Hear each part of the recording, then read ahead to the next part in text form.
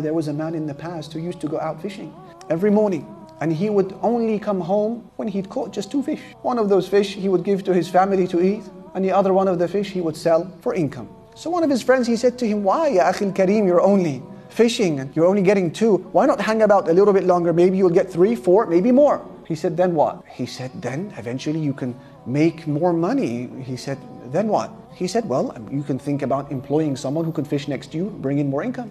"Yeah, then what?" He said, "Then maybe you can think about investing in a boat." He said, "Then what?"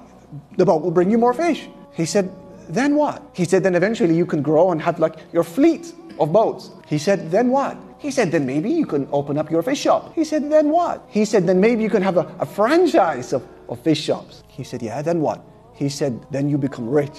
He said, "Then what?" He said, "Then you'll find peace." He said, "My brother, I'm already at peace. Yani, why do you need to take me on this long journey to take me to a destination that I'm already at? I'm already at peace. I'm content." That's what brings a good life. And our Nabi sallallahu alayhi wasallam said this when he said, "لَيْسَ الْغِنَىٰ عَنْ كَثْرَةِ الْعَرَضِ إِنَّمَا الْغِنَىٰ غِنَى النَّفْسِ." Being rich, he said, is not about having a lot of material possessions, a lot of money. That's not richness. He said, being rich is when your heart is content. Allah can give you the money of Qarun, in today's times, the money of Bezos, the money of Zuckerberg, the money of Musk.